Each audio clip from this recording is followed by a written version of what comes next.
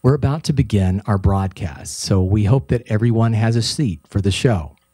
But first, here's a message from our sponsor, Procter & Gamble, and a message from ACS President, Dr. Diane Grobe-Schmidt.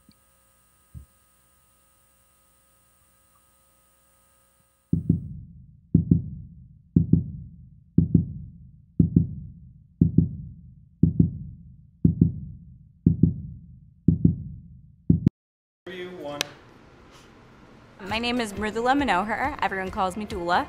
I work in research and development for Procter & Gamble, specifically in formulation for skincare. In skincare, we make skincare formulations, so typically they're lotions and creams, but we like to play with a lot of different forms. You can add color, you can add scent, and usually what we're doing is taking our cues from the consumers to find out what they want in their skincare products, what they should be doing for them. Is it solving problems for wrinkles, for tone, for spots, things like that, and then we give that to them in product forms. So that's where a lot of the chemistry and chemical understanding comes in to putting a product together to meet those goals for the consumer. A typical day is pretty atypical, so every day is different. I get to work around 8 and I get to see my office mates and I check my email, see what's going on in the lab, make some batches. Usually something goes wrong, so then you have to figure out how to fix those batches. A lot of technical characterization, so understanding what's actually going on in your different formulas. Some days we get to do consumer research, so we get to hang out with consumers and have them tell us about our products, get to the heart of what they want from us. A day is not complete without some meetings, so there's always meetings to discuss projects, meetings to solve technical problems and challenges, to brainstorm, get ideas.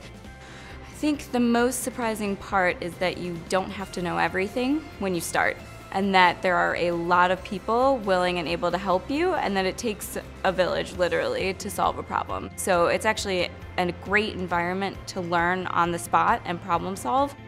I work with a lot of smart people. They're also really, really fun, which makes coming to work every day really fun. They are exciting. They take problems head on and solve them and come up with very unique answers to different things. We've got great managers here and they are very close to the work, so they understand the work that you're doing. They've been there before. They used to do that work, so they appreciate it and they know all of the stuff that you're going through, so that makes that relationship really easy. The best part of my job is how not monotonous it is. I get to work on multiple different projects, nothing gets stale, there's always a new problem to solve and a new technical challenge. Soon I'll be able to see products on the shelf that I've made, and I'm really looking forward to that. Having to experience it and still not be tired of coming here every day really makes you feel good about what you do.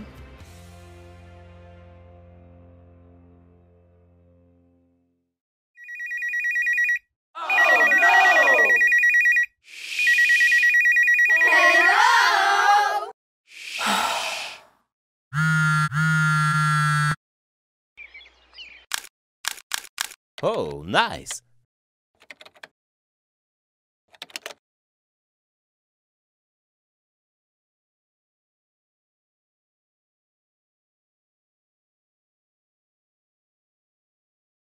Hello, I'm Diane Grobe-Schmidt, President of the American Chemical Society, and it's my pleasure to introduce today's ACS program in a box, Tales of Lab Safety, How to Avoid Rookie Mistakes.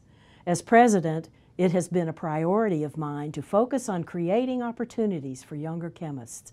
As a former section head and senior scientist with the Procter & Gamble Company, I personally know ACS is a tremendous resource to help chemists build skills and keep current in a competitive marketplace.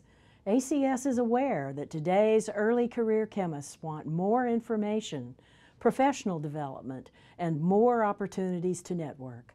Events like today's program in a box, co-produced by the Younger Chemists Committee and sponsored by the Procter & Gamble Company, serve to do just that. But it doesn't have to end today. I encourage you to take another step and get involved with YCC. You'll quickly learn that it is a valuable resource, providing opportunities to develop leadership skills and introducing you to a network of colleagues you'll stay connected with throughout your career. So use this opportunity to network with students, faculty, and fellow chemists here with you today. to chat with others, tuning in from around the world, and to learn how ACS can help you in your career. Then share your experience with us. Tweet with hashtag ACSPIB. Thank you, everyone, for being a part of ACS. Enjoy this unique event. Program in a Box. Tales of Lab Safety, How to Avoid Rookie Accidents. I'm David Harwell, Assistant Director of Industry Member Programs at the American Chemical Society, and I'll be your host this evening. Tonight, we'll be joined by Jillian Kelmsley. Hi, everyone. Jillian, we're glad you're here. And Jillian is a reporter with Chemical and Engineering News who focuses on science, technology, and safety. She's reported on many events relating to chemical safety and writes the CNN Safety Zone blog. We're also joined by Mary Beth Mulcahy. Hi, everyone. So we did hear from University of Colorado Boulder. So we have 30 people at University of Colorado Boulder. It's my alma mater. Yeah, I know that's where you went. So that's great. We're glad you're here.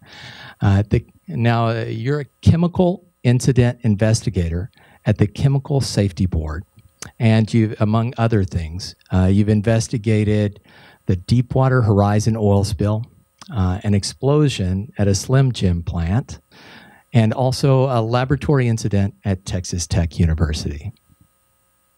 Now, for you out there are 3 ways that you can get your questions to us. You can tweet them using the hashtag ACSPIB. You can also ask your group leader to enter the question in the GoToWebinar question window.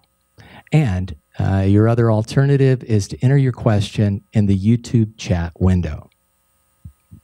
We'd like to thank Dr. Diane Grove-Smith, the 2015 ACS president, for helping us to make tonight's event possible. And we'd also like to thank Procter & Gamble, which has provided financial sponsorship of this ACS Program in a Box presentation. Now, we've sent over 200 boxes to assist with tonight's event to different local sections and student groups that are joining us from Canada, Europe, Puerto Rico, and all across the United States. If you haven't already, let us know a couple of things. We want to know where you're tuning in from and how many are in your group. Now, Chemical Engineering News is also making this fun by giving away one digital camera, a digital SLR camera. And that will be given to the person with the best picture on Twitter that's, well, it has to be about an ACSPIB. It has to be about the event tonight. So post your best picture on Twitter using the hashtag ACSPIB to win. And make sure to check out cnenchempics.org to see some amazing shots of chemistry in action. Now tonight, we're covering a very important and serious subject, safety. And you're going to hear personal accounts and stories from our guests. You may even see a video with zombies in time for Halloween. Each of us is speaking on our own accord and not on behalf of our employers or the sponsors. The views expressed are ours and ours alone. Now, the purpose of tonight is to communicate through tragedy and humor the importance of safety, because there's no reason that anyone else should be injured in the lab. Ultimately, we hope that we'll start a dialogue, because the only way to change culture is through communications. Now, roll that zombie video.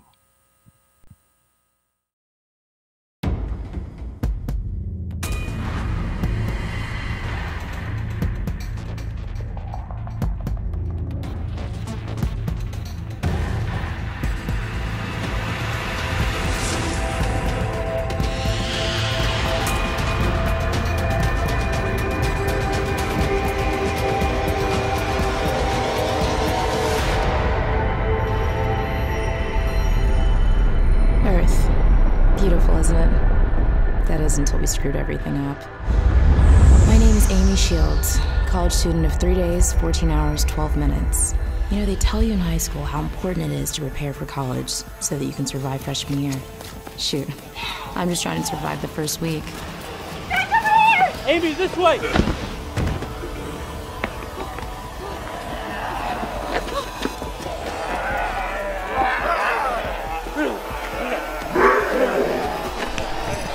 You know how to throw. Okay.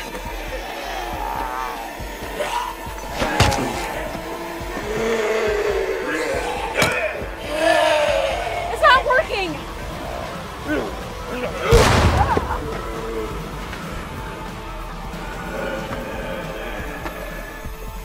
Professor McLean! Beaker bombs and chemistry cool. Come with me. Bring the cupcake.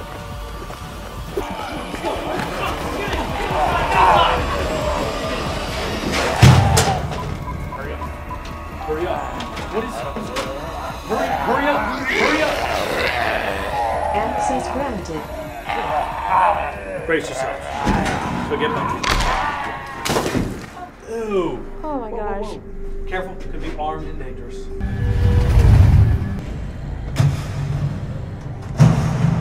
This is where it happened.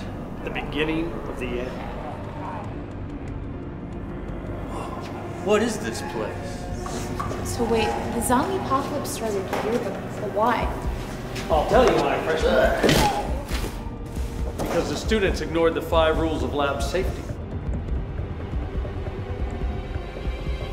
I'm lost. Lab safety. It's chapter 1 of the textbook. Yep. Lab safety is not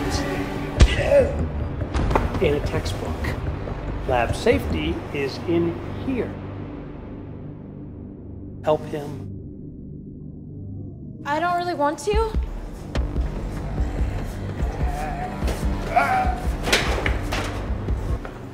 Okay. Lab safety rule number 1, just for lab. Long pants, closed-toed shoes, good. That, not good. And this will never do. It's time for lab makeover.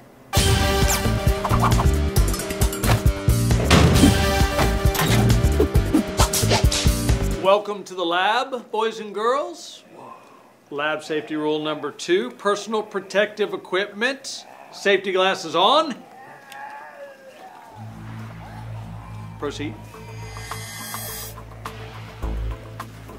One item of importance, don't touch anything. Look out! Lab safety rule number 3, always add your acid or base to the solvent, never the other way around. Hey Einstein, check your safety data sheets. That is cool. Proceed. Rule number 4, safety equipment. Here is the safety shower and eye wash station. Oops. Always know where your fire extinguisher is. You never know when it may come in handy. Oh. I like your style, freshman. Thank you, Professor. That was hot. You're on fire. Whoa! Ah! Ah! Thanks for hosing me off. Yeah, don't mention it. Let me know if I can return the favor. I got you covered. Okay. Safety rule number 5, lab behavior. Clean up your mess. Hey, and no eating in the lab. Right. Last dismiss. Oh, running. Always dispose and then run. Dispose and run. Now run. Run fast.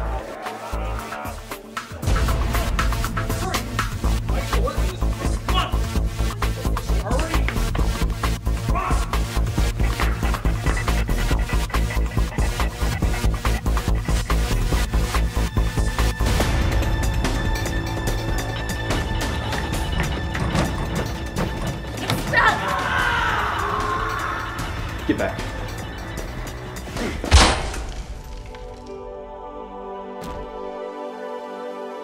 This way. Watch your step.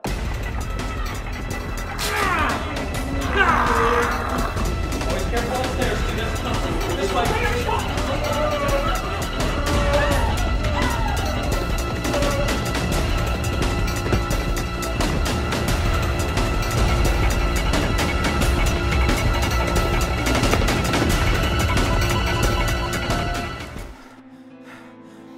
Now you know the truth.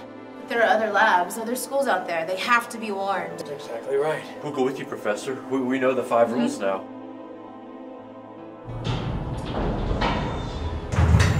I'm not leaving. But, Professor... It's up to you now. Both of you. What will you do? Rule number 5. I've got a mess to clean up. Spread the word. Watching the professor leave, I knew then what I had to do. The war had begun, and only Jack and I had the cure. The 5 rules the professor had taught us. This is Amy Shields, college freshman, 3 days, 18 hours, 12 minutes, and I'm still counting. If you're watching this, you are the resistance. Stay safe out there. And for freak's sake, follow the 5 rules of lab safety.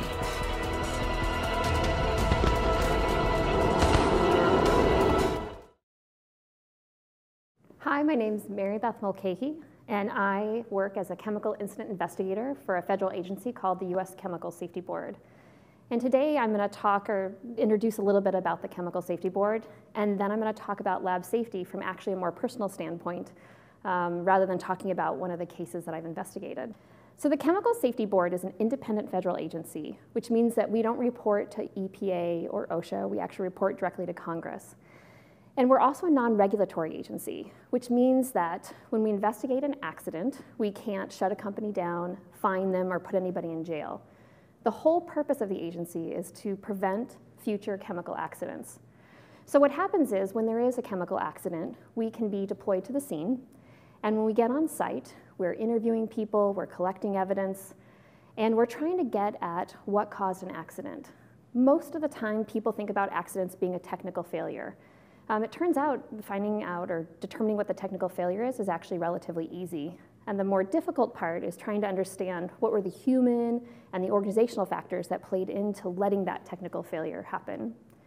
So once we've finished our investigation, we write a report and we make our findings public, which is very important because without that part of the process, a lot of details of accidents wouldn't become public. Also in those reports, we offer recommendations.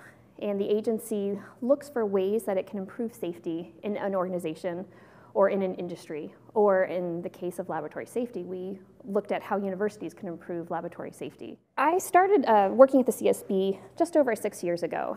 And when I look back at my pathway of how I came to be here, in some ways I wonder if I was actually fated to become a chemical incident investigator. During the summer of my first year at graduate school, I actually had a pretty serious lab accident. And it took me a long time before I was willing to talk publicly about this accident.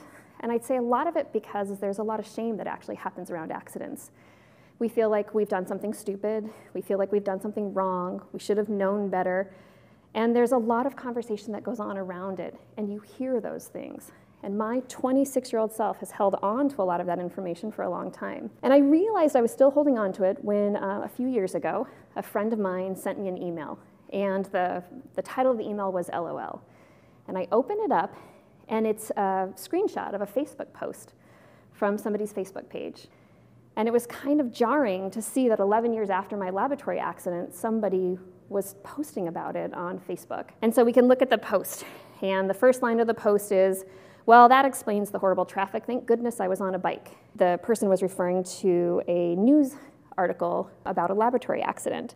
So you see somebody else post and they say, thank goodness you don't work at Amgen where the accident was. And then the next line is, that description sounds just like when that Mary Beth girl blew herself up in grad school. And the person responds, exactly what I was thinking, mix organic solvent with oxidizing agent, go boom. And then somebody's liked that post, which I don't fully understand what that means, but I find it interesting that they like hearing about a laboratory accident. And let me set the stage. It was a Saturday morning. For those of you who are graduate students or postdocs, or maybe even undergrads, you know what it's like to work on a Saturday morning. You're trying to get a little bit of extra work in for the week. And I had gone to work. Lab mate of mine had been in the lab with me, but she had just left the lab. And I was completing a glass cleaning process or procedure that I had been told about using by a more senior graduate student. I believe I was wearing a lab coat on the day of the accident. I'm not sure about that. But what I do remember is that I had finished the cleaning procedure. And I had taken off my lab goggles because I thought I was done with the procedure. And I picked up the waste bottle where I had put my waste solvents, and I screwed a cap on it and set it up on the sink. And I clearly remember this. And then as I was stepping away, I heard a funny noise, and I continued to step away, and then there was an explosion. Now, when something explodes that you're not expecting to explode, here's what you probably won't do, or at least if you're me. You actually run past the safety shower, past the eye wash, and into the hallway where there's not much there that can help you. I don't know why, but that's exactly what happened with me. Luckily, there was a professor across the hallway who heard the explosion, and he came out into the hallway and immediately pushed me back into the lab and turned on the safety shower and held my face down in the eye wash, which was a good thing. Nitric acid was one of the solvents that I was working with, and nitric acid can definitely burn your skin. So I contacted Boulder Hospital, where I went, and I asked them for my medical records from the accident. And they sent them to me. So I've got a couple excerpts from these records that I'd like to read to you. One of the accounts says, chief complaint, elbow laceration and left side laceration from exploding glass container, history of present illness. This 26-year-old graduate student was cleaning chemicals with ethanol and nitric acid in a sealed glass bottle. It exploded. Sustaining the above-mentioned injuries to the left elbow and left flank, she denies other injuries, no facial trauma. The patient was treated with a brisk shower and irrigation at the scene, was transported by EMS after an IV was placed, and stable vital signs en route without further complaint other than localized pain. So it's not that simple. When it talks about the brisk shower, I'd like to describe that for you. A brisk shower means that the fire department comes, and they have I think it was a kid-sized pool, and they have to take off your clothes, and they have a scrub brush, and they clean you or they decontaminate you with this brush. I remember it being painful because it was on my elbow that had been my side that were lacerated. There is some humor to the story. I also remember at one point looking over and seeing some guys from the program, and I said, hey, could you hold that curtain up a little bit more so that they don't see me naked? And then you have to put on a Tyvek, or at least I did, a Tyvek one-piece suit, which is not easy to put on when you're wet. Try that at home one day. So here's another description of that, of them writing down what the injuries were that they saw when I came into the ER. Multiple 5 to 9 millimeter reddened areas on her left forearm, states these are acid burns. Washed arms, face, eyes for 30 minutes prior to arrival with water, and a 5-inch diameter area reddened on the left side of her abdomen, and I actually can't read the rest. So while I was in the ER, they had to remove the glass, and then I had to go for a CAT scan to ensure that there was no glass left embedded in my abdomen. Luckily, the CAT scan came back that there was no foreign body seen in the abdomen. I also had x-rays taken of my elbow, and they found no evidence of fractures. So imagine if this explosion that caused this, that I still have scars for, what if I had been actually holding that bottle that exploded that day? Or what if I had been, a foot closer to it or standing right in front of it, where at a, sink level would have been right at my abdomen area. So I feel very lucky. And I think the difference between a serious lab accident and a serious near miss can be inches. And I want you all to think about that. I also want you to think about what are you doing to ensure that this kind of accident doesn't happen to you? Because I'm not sure if everybody watching this video understands that there may not be anybody looking out for you, and that's the reality of laboratory safety today. I just am leaving an ACS conference where you hear people talking about it, and this is a problem that I'm talking about from 14 years ago, 2001, yet people are still talking about the same problems. Obvious question, did I have training? Yes, I did have some training. I had a general EH&S safety training that I had to take when I became a new graduate student. Another question might be, did I do a hazard analysis? And when I was in my lab notebook, I did find a page like the one that you see here, and I noted that I must have been writing down information that I assume was from what was then called the MSDS. And I was writing down some information. But then when I actually looked at the procedure that I was doing on that day, I found it's actually about 6 weeks prior to the date of the accident, because when this exploded, it wasn't the first time I had done it. And when I look at that procedure, here's what it is. It's really just 2 lines. I called it clean glassware. And I said, number one, we're going to use nitric acid, which I knew to be concentrated nitric acid. Line 2 said nitric acid plus ethanol 50-50, which I knew to mean a 50-50 mixture. And then you see line 3 says what it means is 3 rinses of acetone, 3 rinses of hexane. And I wrote 3 rinses of acetone, but I actually think I probably used another solvent. And then step 4 was overnight dry in the oven. I did not find any indication that I'd looked at any MSDSs or safety data sheets to see what the potential incompatibilities of nitric acid and ethanol were. But the reality was a more senior graduate student had told me about the reaction, and she had learned it from a postdoc. And so I'm not sure that I thought I should look up anything about it because the reaction had been happening, and I had success, and I wasn't using large quantities. I think when I looked at the medical records, I indicated less than 200 milliliters total of solvent. I remember walking down the hallway after the accident occurred, and I remember hearing somebody say, well, that was stupid. I never would have done that. You know, I have to tell you, right now, 14 years later, I look at this and I'm appalled. So I look back and I think to myself, I'm a little more forgiving of myself now than I was back then. But I think about what are the things that I could do now. If I was going to go back and talk about to my 26-year-old self what I would do, I'd probably check if it was a new reaction that somebody else told me about. Just because it comes from somebody else in the lab, I'd probably go talk to my professor about it. I know that he was surprised after the incident to find out that this had been occurring in the lab, and probably a little more, even more surprised to know that there was other waste in the lab of this exact same cleaning procedure. I also think I would tell myself to Google it. There is a wealth of information out there. There's also books and other sites. There's a lot of people right now trying to pull information together to give people resources to look at it, because many of us who have worked in the lab have had similar experiences. And it stays with you, and you think about that later on. Go look into this, find out if this is a possibility, or look at these other reactions that could happen. I know that after this accident, I was much more cautious. I talked to a lot of people. I was not afraid to ask the questions, because I knew the consequences if I didn't find out what those answers were. If you do have an accident, it's not the end of the world. It will become a learning experience for you. But the question is, what do you do with that learning experience? Do you bottle it up and never talk to anybody about it? Or do you let your lab mates know what's happening? Do you let somebody else hear what your learning experience was so that hopefully somebody else won't make a similar mistake? So thank you all for listening to my laboratory accident experience today. Feel free, if you see me at an ACS meeting, come up, introduce yourself. You also can have my email address. Feel free to contact me, and we'll see what kind of conversation we can have. Hi everyone, my name is Jillian Kemsley. I'm a reporter with Chemical and Engineering News. CNEN is a weekly news magazine produced by the American Chemical Society, and we go out to all of the members of the society. I cover science and technology for CNEN, which means I cover science from materials and food science and pharmaceuticals to really basic nitty-gritty reaction mechanism stuff, and I also cover laboratory safety. So I'm going to be talking today about several incidents that I've covered over the last few years, what happened in those, as well as some of the common themes that I see among them.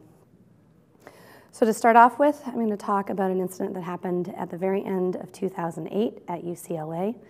This involved a researcher named Sheri Sangji. She was 23 years old, just a few months out of college. She was working in a lab at UCLA while she was applying to law school. The reaction she was doing, she was working with a reagent called tert-butyllithium as part of a synthesis she was doing. Tert-butyllithium is a pyrophoric reagent. It ignites spontaneously when it comes into contact with air. Your anaerobic technique has to be pretty strict. And on the date of the incident, she was trying to transfer 160 milliliters of it, which is a very, very large amount for an academic lab. This is an excerpt from the Sigma-Aldrich safety data sheet for tert-butyllithium. I wanted to show this to give you an idea of what some of the safety information for things like this looks like. And if you look down at the hazard statements, they say highly flammable liquid and vapor, catches fire spontaneously if exposed to air, in contact with water, releases flammable gases. So this is something you do really need to be very cautious around. This photo is courtesy of UC San Diego. It shows what good technique would involve with transferring tert-butyllithium by syringe. You have your bottle clamped. You have an inert gas line, either nitrogen or argon, going into the bottle. You have your syringe with a needle on it that will reach all the way to the bottom of your reagent bottle. You have your bottle clamped so that you can control your syringe with both hands, and you use a syringe that's twice the volume of the amount that you want to transfer. So that gives you some extra room to work with to make sure you don't pull the plunger out of the syringe. Now this is for small transfers, 10, maybe 15 milliliters. For more than that, most people would use a cannula or a double tip needle, and you'd put one end of the needle in your reagent bottle, put the other one into a graduated cylinder, and you'd slightly pressurize your reagent bottle to push the reagent into the graduated cylinder. So that's good technique. It's unclear whether anyone taught Sheri good technique. In fact, some of the evidence that we have about this indicates that she was taught very poor technique for how to handle this. What we know on the day of the incident is that she was transferring about 160 milliliters total. She was using a 60 milliliter plastic syringe, which looks like this. It's a pretty big syringe. She had a 1.5 inch needle on the end of that syringe. That's too short to reach to the bottom of the reagent bottle. And there was an open flask of hexanes in the hood. She was wearing nitrile gloves, no lab coat, and we don't know about what eye protection she was wearing. So there's a lot we don't know about what happened. Best guess is that because the needle on the syringe was too short to reach to the bottom of the bottle, she's probably holding the reagent bottle upended in one hand, trying to syringe with the other. And I don't know if any of you have ever tried to use a 60 milliliter syringe, but they're pretty tight. This is not something you should be trying to do with one hand. Also, 160 mils total, she's probably trying to do 3 transfers of 50 to 55 milliliters. In a 60 milliliter syringe, she didn't have that extra volume as a safety margin.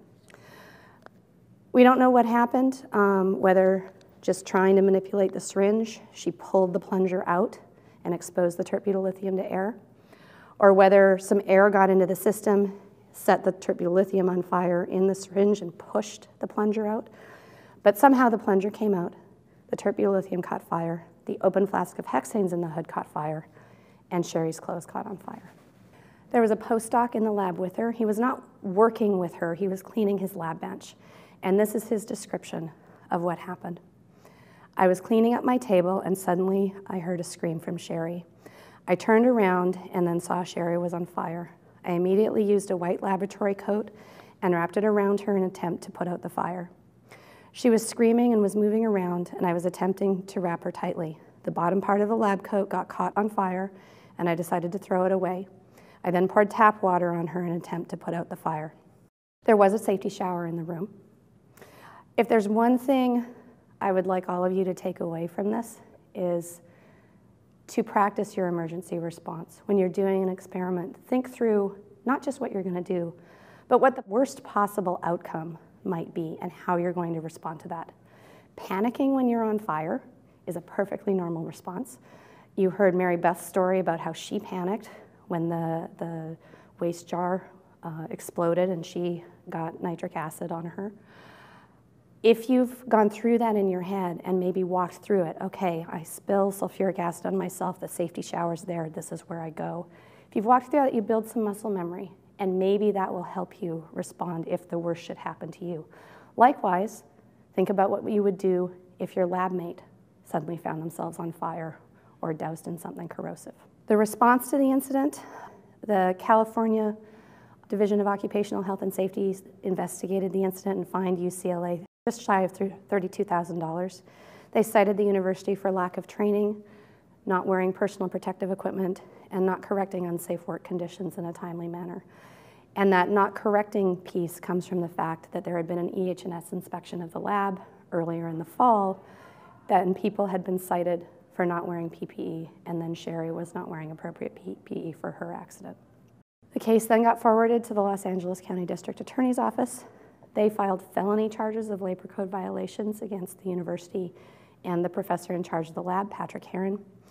Eventually, there was a settlement related to the case where UC wound up standardizing general safety training, assessing needs for PPE and just personal protective equipment, and distributing that to researchers. That included lab coats, eye protection, gloves, sometimes face masks, including flame-resistant lab coats for people who were working with large amounts of flammable materials. And they developed a bunch of standard operating procedures for handling hazardous chemicals. I will say here, with regard to the standardized general safety training, I don't know that general safety training would have made a big difference in this particular case. The techniques for handling tert-butyllithium are too specialized. Not all of the labs in the chemistry department are going to handle it. That's really more of a lab-specific training thing, as is, recognizing what the specific risks are and emergency response for the reactions that you're doing. UCLA also standardized and expanded their safety inspections. And some of the photos that I've shown here are from a personal protective equipment distribution event at the University of California, Santa Barbara. Moving on to an incident that Mary Beth mentioned, one at Texas Tech University. This involved a senior graduate student making nickel hydrazine perchlorate. That is a primary explosive. They knew they were making explosives. The lab had a research project for the Department of Homeland Security to characterize new explosive materials. If you try to look for a safety data sheet on nickel hydrazine perchlorate, you won't find one. And if you're ever in a situation like that, that's a big red flag. There are safety data sheets for water and sand. If you can't find chemical information, chemical hazard information on something, that's probably because no one's selling it, and it's possibly because it's so dangerous, no one wants to make it. So if you ever can't find information on something, don't assume that's because it's innocuous. This particular student was working in a lab. Because they were working with explosives, the lab ostensibly had a limit of 100 micrograms. They were supposed to synthesize no more than that at any one time. He was having trouble with his analytical results in characterizing the material, and he thought that part of that might have been because he was synthesizing such small amounts, and it was batch-to-batch inconsistency that were creating problems with the analytical data. So he scaled up. He thought, okay, if I do all of this on one batch, maybe I'll figure out what the problem is. But he went from 100 milligrams to 10 grams. He took half of that material. It was lumpy. He thought it was safe to grind when it was wet with a solvent, so he put it in a mortar, added some solvent, took a pestle, and started grinding it. In the middle of the lab, no fume hood, no blast shield, no personal protective equipment, and it blew up in his hands. He lost 3 fingers on one hand. He permanently damaged his eyes. At the time he did this, he was training a first-year graduate student and clearly training them to flaunt all of the safety rules that were in place. And others in the lab knew that he'd been scaling up, and despite what was a clear risk to themselves, you can see the damage that was done to the laboratory bench. It was very lucky no one else got hurt in this reaction. No one spoke up to the PIs or to anyone else that he was doing this. As Mary Beth mentioned, the Chemical Safety Board investigated this incident, and you can go look up their report on their website. Some of the responses at Texas Tech included moving EH&S from facilities to under the Vice Provost for Research to try to give them some more authority. EH&S became involved in hiring and lab renovations. I know a big issue for a lot of academic campuses is that you have desks in laboratories, and so making people wear protective equipment at their desks becomes kind of a contentious issue. So now EH&S at Texas Tech is trying to work with people doing renovations or building laboratories to try to prevent some of that. They established a faculty chemical safety committee akin to their already existing biosafety committee, and they have included safety in their responsible conduct of research training that NIH and NSF require for some of their funds. An incident last year at the University of Minnesota involved a graduate student preparing azithromethylsilane from sodium azide at a 200-gram scale. This is a synthesis that's been known for decades. It goes back to 1970. In this particular case, they were having trouble with the reagent clumping, and there was some indication from the literature that switching the solvent to polyethylene glycol would help solve that. But the challenge with azide is that in water or an acidic environment, you can form hydrozoic acid, which is explosive. So there's a concern here, you have a scientific need you're trying to meet, stop this clumping. But you need to think about your solvent choice. Is that going to create a problem by substituting? Here's an excerpt from the NIOSH Pocket Guide to Chemical Hazards on sodium azide. And if you look down at the incompatibilities and reactivities, it says acids, metals, water. And again, that goes to that formation of hydrozoic acid concern. Here's from Chemical Book on hydrozoic acid. And if you look down at the properties, unstable, violently explosive in the concentrated or pure state. So what happened in this incident, they'd been running the reaction, the stirring stopped. That could have also been a source of an explosion. If you heat azide, it can detonate. The researcher, his desk was in the lab. He was actually heading out to lunch. So he took off his PPE at his desk. He was walking out the door. He glances at his hood, realizes the stirring has stopped, and reaches into the hood to try to fix the problem. And at that point, the reaction detonated. And he was injured on his arm and on his side, and he needed surgery to remove the glass shards. So in response to this incident, if you talk to the University of Minnesota Chemistry Department chair, he will say the most important thing he did was call a meeting of everyone in the department to talk about what had happened and what their responses were. And they had a 45-minute discussion that he thought was really helpful in terms of communicating to the department what went wrong and why the department was taking the actions in response that it was. The department has limited their azide reactions to 5-gram scale. They don't think they have any engineering controls capable of handling a detonation of more than that. They assessed their standard operating procedures, tried to really think through what they were doing and how to do it safely.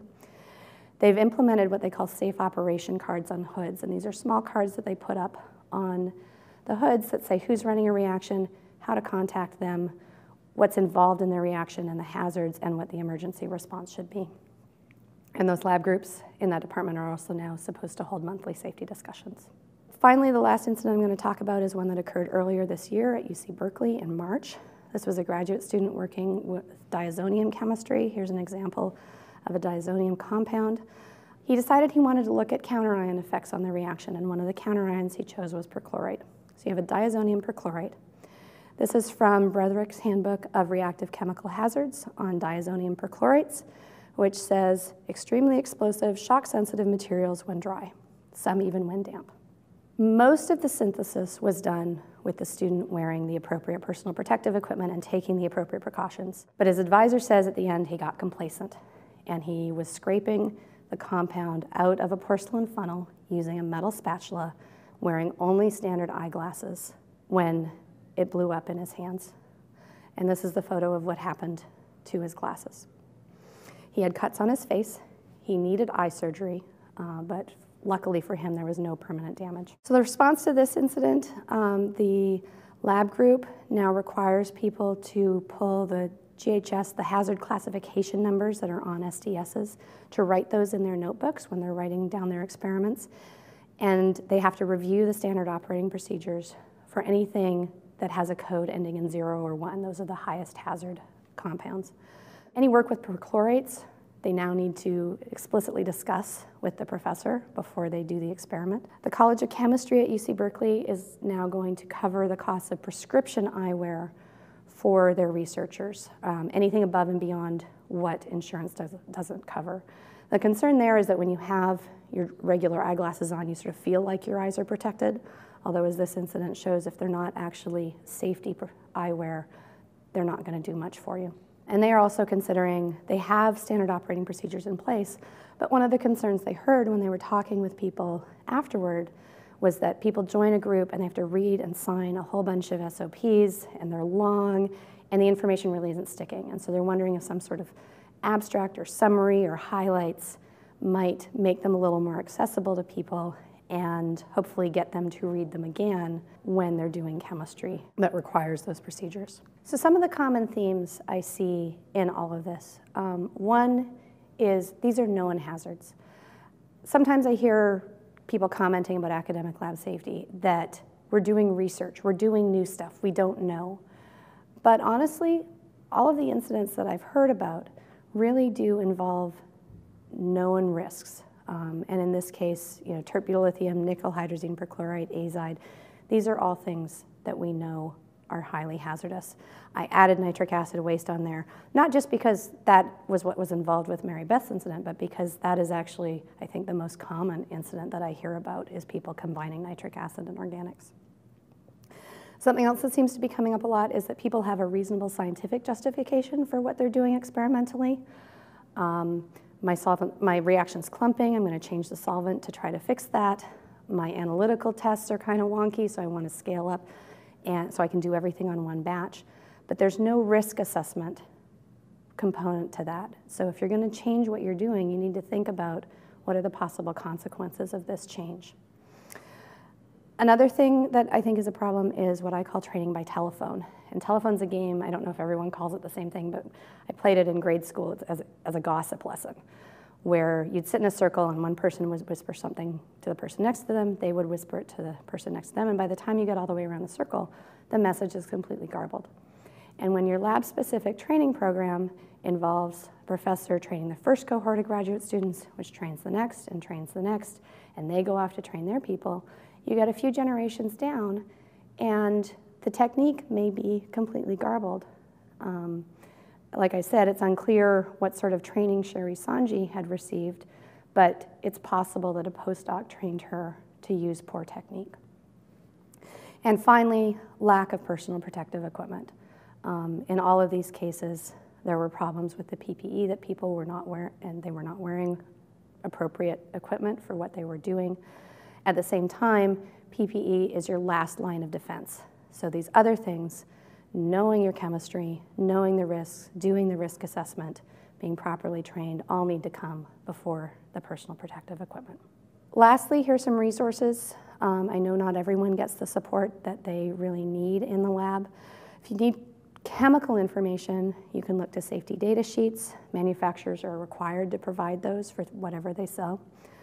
NIOSH Pocket Guide to Chemical Hazards, Bretherick's Handbook of Reactive Chemical Hazards, that should be in your library, and then NIH ToxNet are all good resources for finding chemical information. For videos and techniques, the Dow Lab Safety Academy is a very good resource.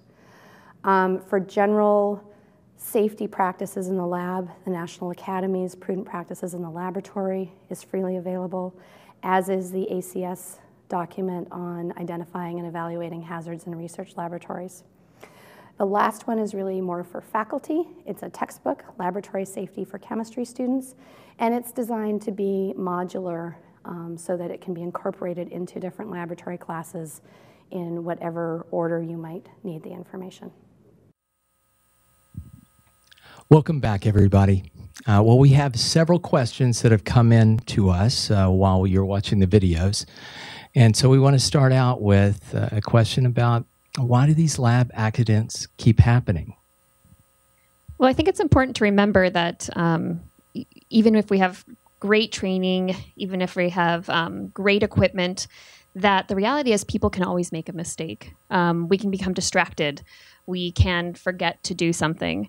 And so what we have to strive to do is how to reduce our risk as low as possible. But we do that by having good training, by having good risk analyses, by talking to each other, and by learning from the accidents that have happened previously. You said something earlier while we were off the air, actually before we even started, and you were talking about being risk averse, or help me out with that. There's a great quote, and I'm going to paraphrase it, and it won't be, it's Corey Fitzer, and he made a comment about, do we want to be risk adverse, meaning we almost pretend that there is no risk. We don't want to talk about the risk, but that really makes us risk adverse. Or do we want to be risk competent? Do we tell people that we're leading them, into a dangerous situation, but to be aware of how we can make it as safe as possible? Okay, so when we're thinking about making things safe as possible, who's really responsible for that safety training? Well, I would say, universities or other organizations do general safety training, but there's a lot of training that really needs to be lab specific. Something like handling a pyrophoric reagent like tert-butyl lithium, that's not something that all labs do. It's not something everyone needs to know. It's not something that is ever going to be covered in general lab safety training. Then the responsibility really falls on the PIs to make sure that the people in their lab are trained and trained well. That goes back to the game of telephone and making sure there's some quality control in there to make sure that people do know what they're doing and they are risk competent and know how to keep themselves safe. Well, this is coming in from the University of Akron, and it's related. So what happens when those leaders in your lab, your PI, is unsafe? What if they ask you to do something that's unsafe? Well, I think to some degree you can mitigate that yourself by, doing your own homework, looking for safety resources, whether it's safety data sheets, whether it's NIH's ToxNet or PubChem, or actually something I forgot to mention earlier, if you're lucky enough to have a science or a chemistry librarian, they are experts at tracking down information. So you can do some of that yourself.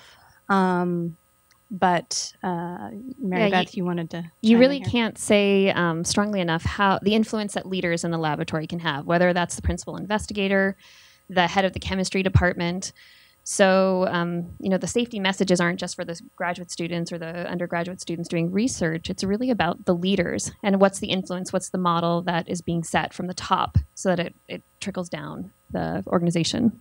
Because we're really talking about changing a culture, the culture in research laboratories to make them more safe.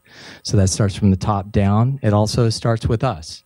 And if we're asked to do something that's unsafe, we have to be aware enough and we have to pause and think it through for just a minute, right? Well, and for us, those of us in the lab, it's more personal than that. The person who's going to get hurt is you, the person who's actually doing the research. So at some point, sometimes we have to stand up for ourselves. It's not the ideal situation, but if you're in that situation, stand up for yourself. You're the one who's going to take the trip to the ER in an ambulance if something terrible happens. And there may be places you can go within a university. Like if I remember correctly, I was a graduate student at Stanford. There was an ombudsperson who you could go to. So if you're not comfortable going to your PI or the professor or the chair of the department or the dean, there may be some other resource for you to turn to, depending on what's available at your particular institution. Okay, this is a more specific question. It's coming in from Twitter. It's from Willen Piera. And what is the first correct action that you should take during a gas leak? It is a very specific question, and you can only answer it if you know the details of the laboratory where you're working. And really, one of the most important things that you should take away, or I hope you take away from this webinar, is you need to think beforehand what could happen. I mentioned in my presentation that even when you know, sometimes you still don't choose to do the right thing. And that's why it's so important, not just for you to discuss it, but to talk about it with your lab mates and your other people present in the laboratory so that there is somebody there who can help and that you're aware of what those mitigating controls or actions should be. It's such a specific question. I don't know what the gas is. I don't know if there's a stop, gas flow button. It's hard to say exactly. But again, one of the things that you said before we started today was was talking about when we have those discussions, right? And it's important to have those discussions beforehand. It's imperative. You want to consider the fact that because actually the laboratory accident you discussed with Sheri, she also didn't run right towards the lab safety shower. So we have to realize that sometimes those of us in the midst of an incident aren't going to make the right decision. Or what if we're affected in such a way that we're not conscious?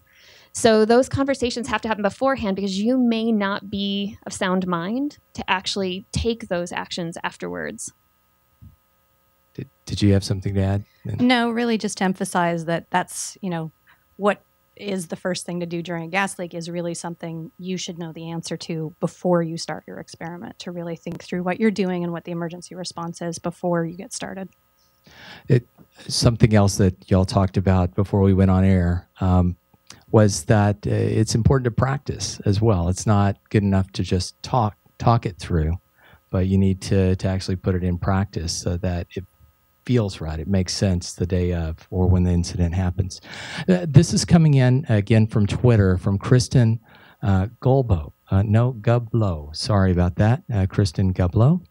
Should ACS provide certification for undergraduate degree programs? We offer a course here, and that certification is in safety. We offer a course here at SUNY Oswego. There's a couple different attitudes toward whether or not a separate safety course is appropriate. The approach that ACS has taken with its with its undergraduate curriculum is that safety shouldn't be a separate class. It should be built into all of your other coursework, so that safety becomes integral to the chemistry that you do in your lab work, not this other separate thing. So the requirements are there for ACS approved programs, but not as a separate class. So we have a question coming in from also on Twitter from Robin Bright. So what happened to the UCLA professor? Did they get fired? No, he did not. As I mentioned in my talk, the Los Angeles County District Attorney's Office filed felony charges against both the university and the professor. The professor, Patrick Heron, eventually settled those charges. He had to do mostly a lot of community service and also pay a fine that went to the burn center that treated Sheri, Sangji. I think it was UC, I'm not sure if it was UCLA specifically, but I think it was the UC system overall, paid all his legal bills, and he is still a faculty member at UCLA. Okay, so we're almost to the last of our time, and I wanted to ask you each if you could just tell us what's the take-home message that you hope everybody gets today. Let's start with you, Jillian. You know, I think it comes down to what I said earlier, which is that you really need to think through what you're doing, understand what the risks are, understand how to mitigate them, understand what the emergency response would be, think through what is the worst thing that can happen here, or what are the worst several things that can happen here, and know how you're going to respond, or how your lab mate is going to respond in case you're incapacitated. But it's really that preparation component to this and making sure that you have the knowledge that you need. I think for me, it's I really hope people start having these conversations, sharing their stories. The importance of continual learning cannot be overstated. I don't think I'll ever have the same laboratory accident that I have again, but I'm hoping, having shared now, I'm going back and getting the medical records and letting you see firsthand what can happen. I hope this motivates you, if you've had a near miss, to talk about it with other people, because you don't know what that difference is between a very serious incident and something that turns out to be, you can walk away from it. Well, thanks to both of you for joining us tonight and sharing some stories, both from your personal life and from things that incidents that you've investigated. We certainly appreciate it. We've been hearing from you online about how much you appreciate it, and we want to thank you for that. We want to thank all of you for joining us tonight as well. And there's some resources for you. So there are a lot more resources on how to stay safe and plan for your career in chemistry. A copy of these resources can be found in your box. Also, these resources will be listed on the ACS Program in a Box website.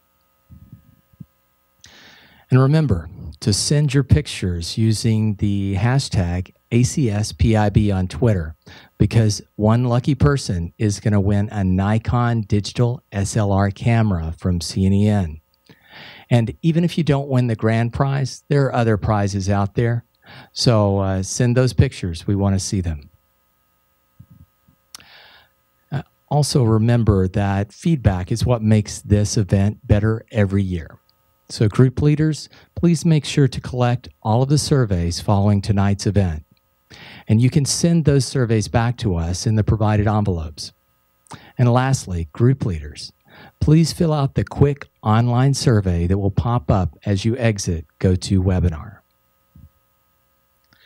And once again, we'd like to thank ACS President Diane Grobe-Smith for all that she has done. And we want to thank Procter & Gamble for their financial support of this program. There were other groups that have helped us with tonight's program, and we'd like to thank them for all their contributions tonight. For the ACS Program in a Box presentation. They're shown on your screen now, so thank them as well for us. And don't forget about the 2 ACS Program in a Box broadcasts that will be happening next year. Save the dates and look for future announcements. Thank you again for joining us. And on behalf of all of us here at the American Chemical Society and the ACS Younger Chemists Committee, have a good night. And we're going to leave you with a musical safety number from the NC Bio Network Group. Sing along if you know the words, and have a safe night. Bye-bye.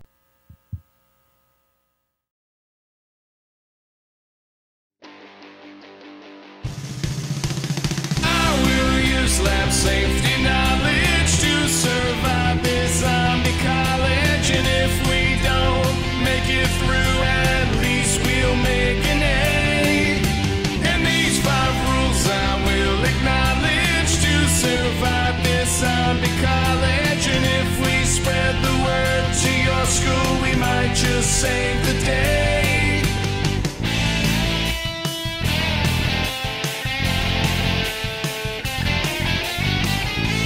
First week at my new school, they say I need the safety rules. But it's probably first week fluff, I'll never need to know this stuff. Professor McLean, what do you mean? What have you seen? I meant what I said, keep these rules in your head or you'll end up undead. And now I know safety knowledge to survive this zombie college. And if we don't make it through, at least we'll make an A. And these 5 rules I will acknowledge to survive this zombie college. And if we spread the word to your school, we might just save the day.